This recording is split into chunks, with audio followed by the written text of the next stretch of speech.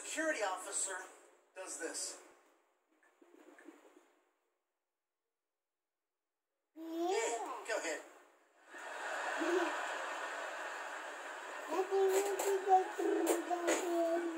Houston, sober me would have internally celebrated the fact that I am not going to prison for sneaking a knife past airport security and boarding a flight. Drunk me was offended. Oh, you can ask my buddy Ryan who's right behind me. I looked at the security officer and I said, "Hey! Hey! How do you know? How do you know? I'm not a terrorist." And I could hear my friends in line. Fuck.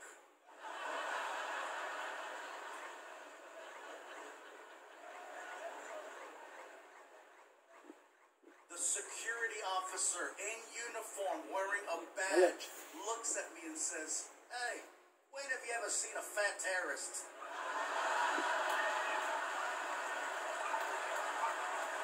Yeah!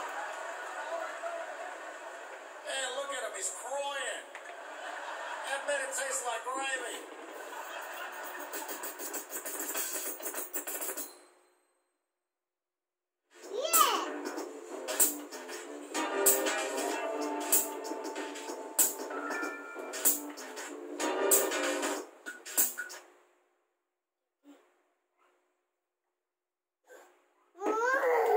Start with you. Do you like, love, or hate LeBron's rebuttal to Zlatan? I like it. I don't love it. And the reason why I don't love it is that I thought LeBron should have went at him hard. I love the fact that LeBron pointed out his hypocrisy. This was the same guy who did speak about his name and racist connotations that came along with it and how he was being prejudiced against in the past. But yet, when it came to LeBron James and others, he's speaking about how, folks need to speak to sports. I think that what he was saying, he should have been more specific. He was basically trying to say the black athlete should stick to sports. That's how I took it. And essentially, what are you meaning by that? Because you have a lot of people in this world who look at black men and believe, instead of showing them the deference and respect that they've earned and they deserve, and giving them major, major props for that, as opposed to doing that, they feel like these athletes should be appreciative and should never feel entitled because of what they've earned.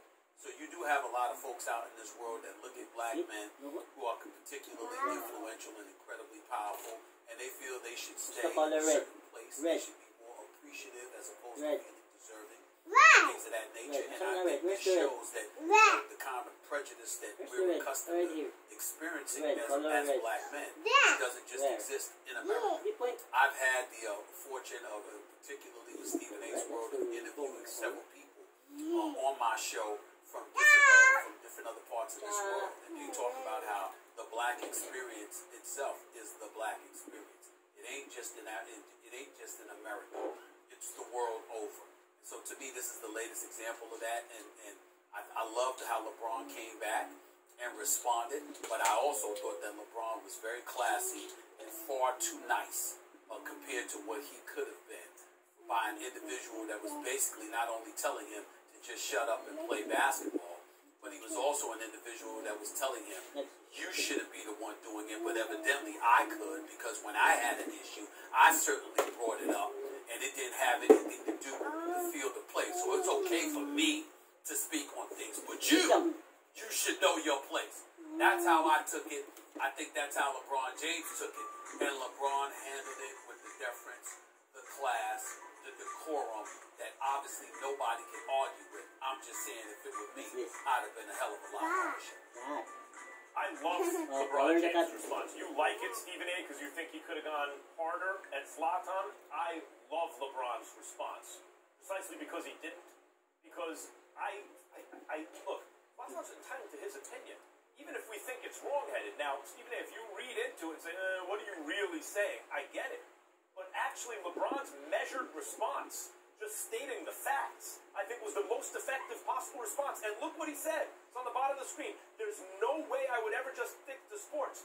The operative word is because I understand this platform and how powerful my voice is. In other words, if you want to talk about a moral responsibility, if you are a member of an oppressed group, historically, then LeBron feels it. That's great.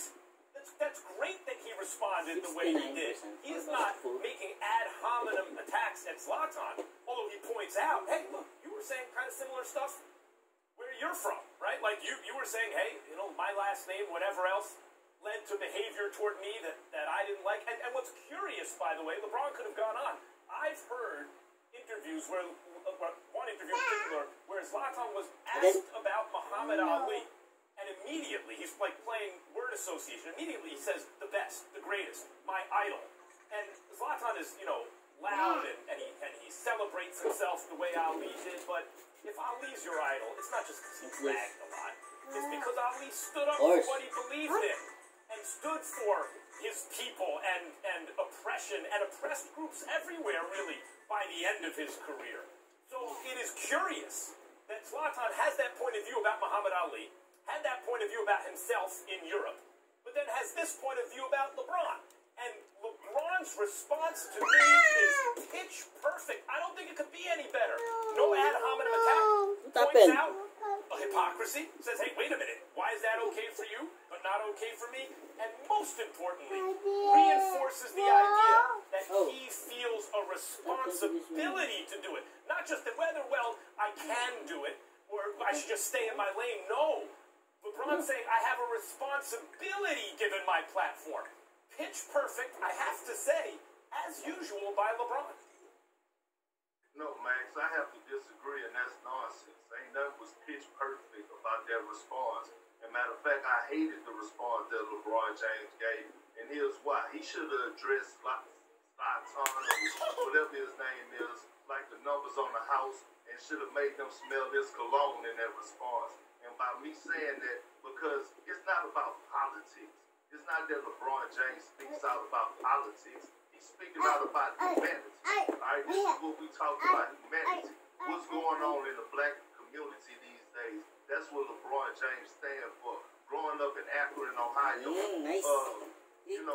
coming up really without a father figure in his life, knowing why the purpose why he opened up an I Promise school and wanted to provide such great people to help these kids in these black communities, so they could get knowledge, so they could get up out of those communities and be something in life. Because you know we go through so much that it get overlooked. Okay, and what I'm not about to sit up here and stand for is no athlete or no other person, especially from another country, tell one of our powerful, iconic figures how to speak up and how to be a black man in America and be a leader in America. I'm not about to tolerate it. And LeBron should have addressed them like the numbers on the house, like I said before, because look, he deal with so much oppression over 400 plus years.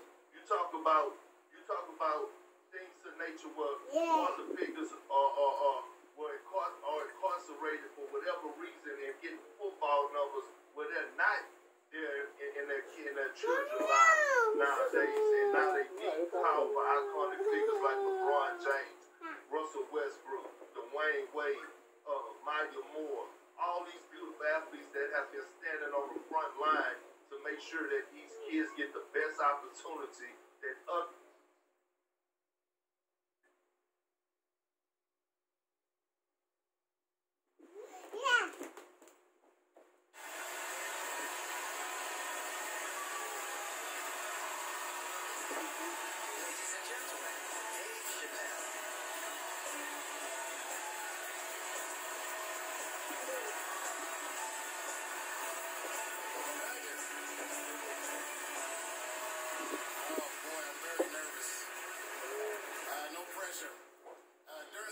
Movement. I can't read what's on the teleprompter. Some about Black America and white America. Oh no! There's Black Americans and there's white Americans. We're all one America. So if you don't mind, this is not live, is it? I imagine whatever I say, you could just edit it out. Let's try to. No. All right, good. You know what, Lou? Let's just play around with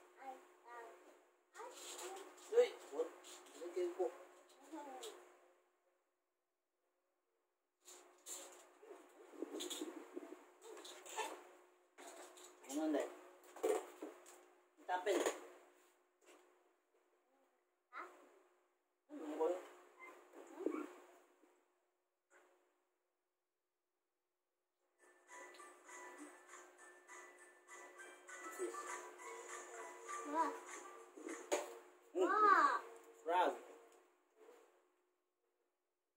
What do you do with the frog? Color the frog.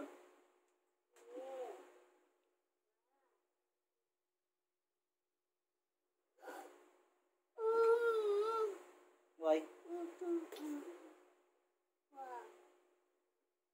Yeah.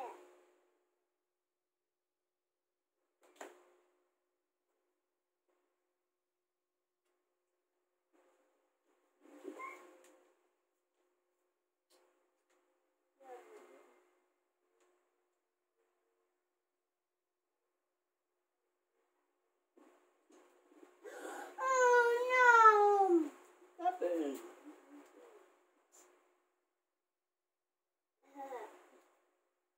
Wala na.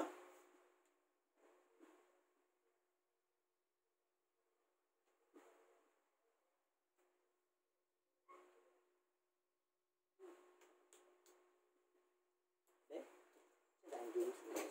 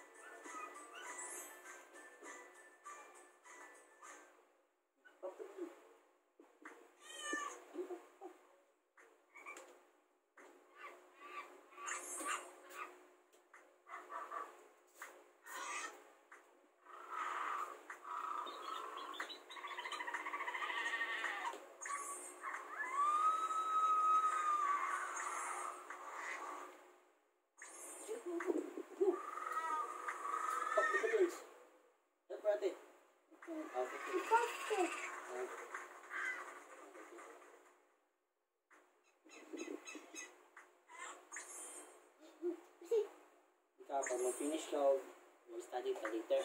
Pag-finish yung mag-study, tagalan ka 50 minutes to play. 15 minutes? Yeah, 15. 15?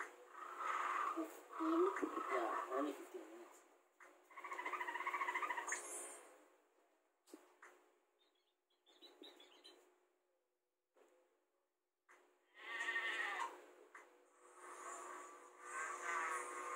Ano, press that yellow dog? Yeah. Yeah! Yeah!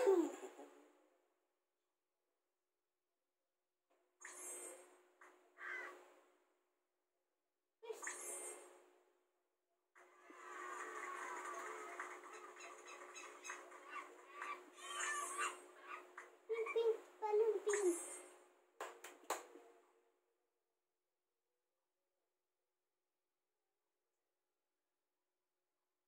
Press the balloons, Allanah.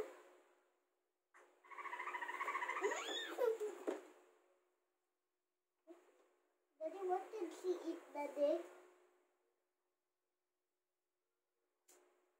Allanah, press the balloon, nga green.